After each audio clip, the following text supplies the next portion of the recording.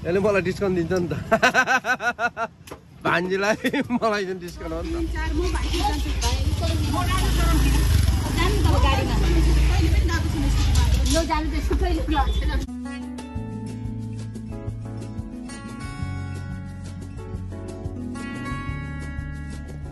लसो सबैलाई नमस्ते fabulous good morning साथ वेलकम ब्याक टु मक्तन्स ब्लग्स है अब सबै खतम यहाँ तक कि छठ पूजा पनि खतम आजदेखि है र आजदेखि अलिकति फ्री भएर हामी अब घरकै काम गरिरहेछ है लुगा पनि धोइरहेछ बाहिर पकाउन सहन गरिरहेछ है बुढी आएपछि रेस्ट गर्न आएको अरे घरमा छुट्टीमा तर उसको बानी चाहिँ तर यस्तै हो फेरि बस्दैन क्या काम हात चिलाइरहन्छ झन् उता काम गर्ने बानी झन् बेसी हात चिलाउनु कहिलेदेखि जस्तै हो म पनि बगान सगान सफा गरेछु अलिकति है नि जलाउनुलाई गचार मचरहरू जम्मा गरेर म त्यहाँ बोरामा पनि हालिसकेँ नचाहिने अब आक्राम पक्राम फ्याँक्नु लागि है साफसफाइ गर्नु पऱ्यो यो फुलको गाछ चाहिँ काटिदिएको यसलाई अस्ति पनि काटिदिएको बर्खा अगाडि फुलै नदिने फुलेर हो यहाँ साफसफाइ गर्छ अब यो झ्याङ पनि काट्नु मन चाहिँ यो फुलै दिँदैन नि यत्रो ठुलो गाछ छ एउटा फुल दिँदैन कोही बेला एउटा दुईवटा दिन्छ कोही बेला त्यस्तै तल एउटा दिएछ अघि बिहान हेर्दाखेरि देख्दै नदेखेको मैले पूजा गर्ने टाइम यसलाई पनि काट्नु पर्छ यहाँको गरेर कोही यो पालि त फल दिँदैन होला आफूले त योपालि डरै दिन्छ जस्तो लाग्यो अस्ति त 15-20वटा दिएको थियो योपालि त कमसेकम झन् 100-200वटा दिन्छ जस्तो लाग्दैछ है दामी छ ल त को अरे भैयाजी छठ पूजाको अब बिजी ऐसे हो गया आपको सेलिब्रिटी देने भी टाइम बनाए नहीं हम अकेला था आपको मालूम है कि जैसे हम भी सिंगल रहते हैं तो खाना बनाते हैं नहीं बनाते हैं तो पूजा वर्ड कहाँ से करेंगे बहनी होने से वो पूजा का लास्ट दिन में आया ना आगे होता तो सब कुछ होता हमारा पूजा के लिए आया ना हाँ आपके पूजा के लिए आया है ओके भैया जी थैंक यू टाटा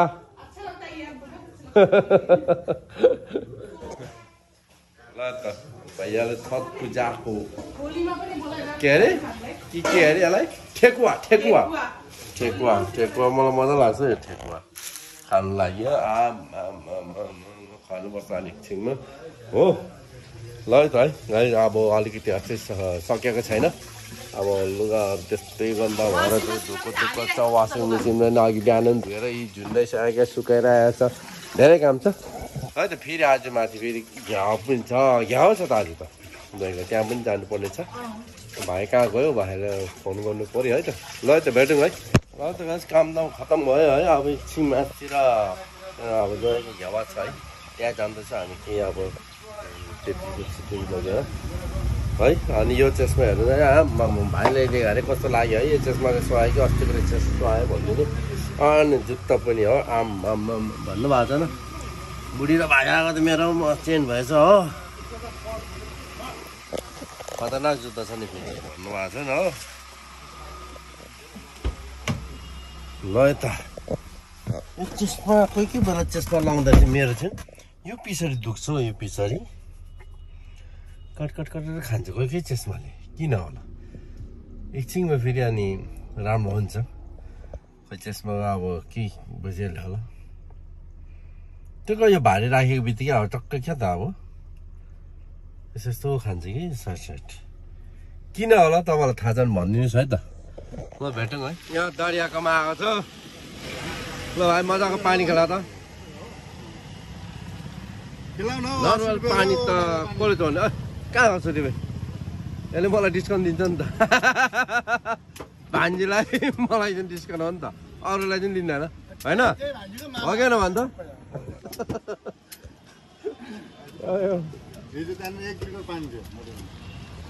ल त है नर्मल पानी खाइहाल्ने अनि आरामले जाने अन्त नर्मल पानी खानु पायो के छ पानी नभएको दिनमा 2-3टा खानुपर्छ कि आमामा यस्तो एनर्जी आउँछ यति एनर्जी आउँछ कि के भन्नु र भनेर सत्य छैन जग्गा चाहिँ घरमा आयो है त्यहाँ पेप्सी पुऱ्याइदियो गुम्बामा र अनि घरमा आएर खानासाना खाएर फेरि हामी 3 भाइ जाँदैछ हाँसीमारा किन गएको भनेपछि हाँसीमारामा गएर बताउँछु तपाईँहरूलाई किन गएको भनेर ल यता सबै त अनि सबै हालेन भने त फेरि अनि रड्डी भइहाल्यो नि त अनि बनाइ गरेको भन्छ नि त हौ हाम्रो चाहिँ फेरि एकदम नेचुरल भन्नुभएको छैन ल त है भेटौँ हाँसीमारा आइपुग्यो है यहाँ उयसमा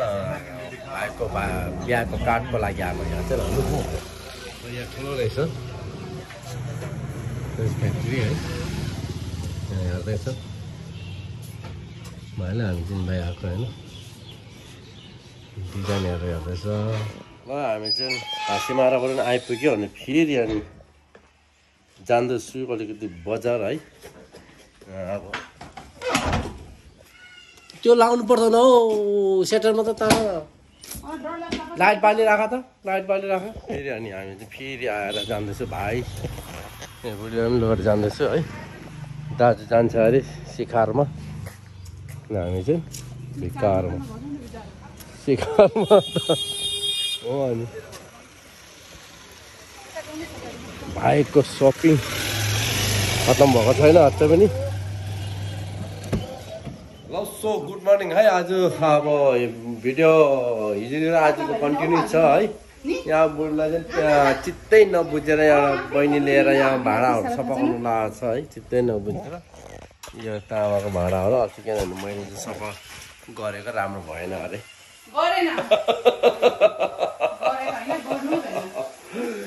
अनि सिखाम मस्ती सुकाएको त 5-6 दिन भयो सिखाम हो यस्तो दामी भएछ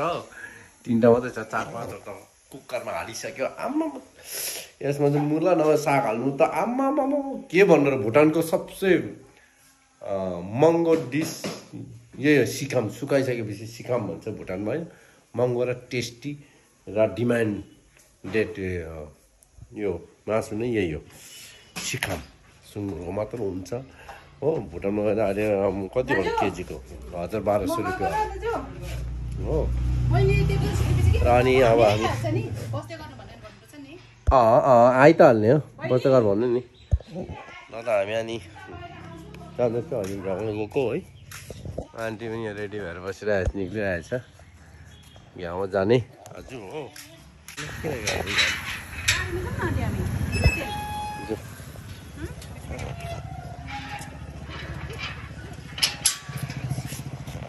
चलो ल यता यहाँ सबैजना जम्मा भएर अब जाने अब यहाँ भेना नजाने माथि काम गर्दैछ मान्छे हो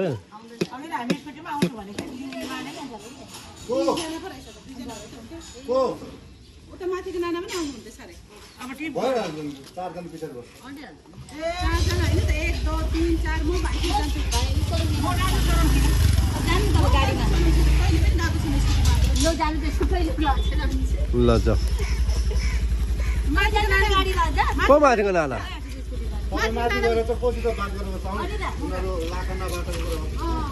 ओ त डल्लै चिनाजाना छ कस्तो कुरा गरेको आम्मा हो उसको धन ए तिमीहरू भने सबैजना बेसी चिनाजाना छ नचिने कोही हुन्छ ससीलाई तिमी नचिने कोही पनि छैन भनेको नि त्यहाँ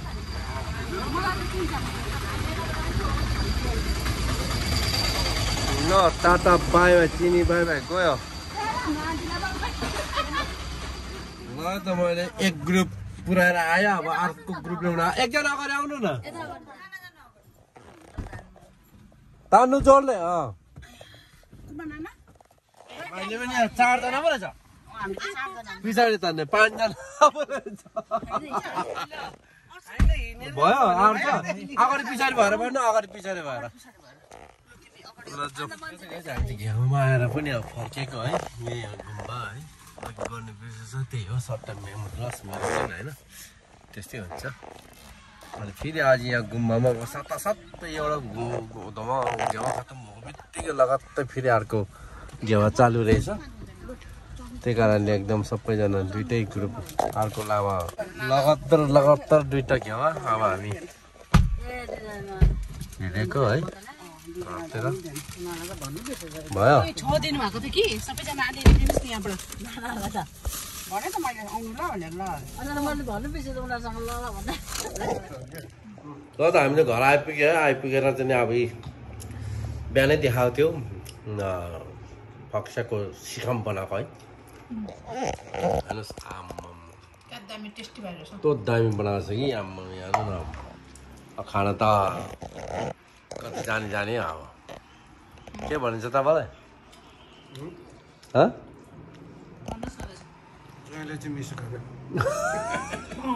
के भेनाले मिस गर्नुभयो अब भेना खान्छु भन्दै थियो